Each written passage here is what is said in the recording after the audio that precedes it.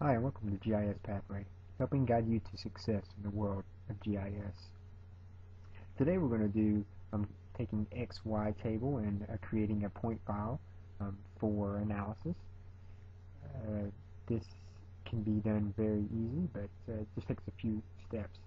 First, you need your point data in some type of table. Here I have a table of Excel.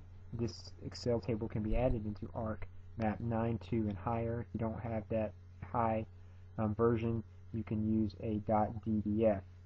So with that said, with our XY data here, we are going to close this out and we are going to add this to our map. Here you see, let me back up a step, we have XY data there, and you have to just double click on the file and get to the sheet, select the sheet with the data. So with the sheet added, we can see it's added to the source tab and not the display tab, since there's nothing to display since it is a table. And with the source tab selected again, we go back in there and we can right click on our table and select data to XY display here. And we need to select the fields that have our X and Y coordinates. So with those selected, we can then go down and edit our spatial reference. You can either import it or select it through just searching through browsing. Here I'm going to import it from my parcel file, which I already have in there. So with the presets set, I'm going to hit OK. Here is just a warning saying that there is no object ID in my table, and so I'm not going to be able to query based on this temporary file that is added.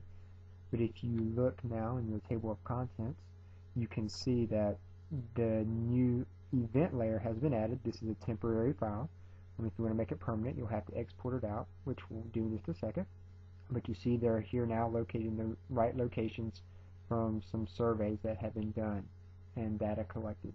So right click on your event table and hit export. We're going to export it out, all features. Type in the name that you want.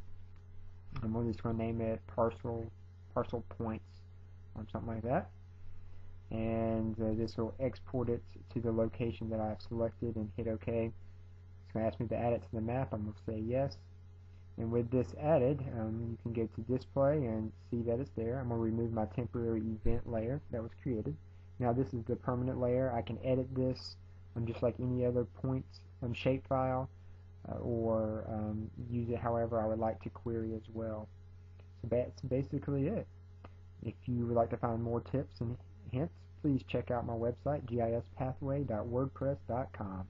Thanks for watching.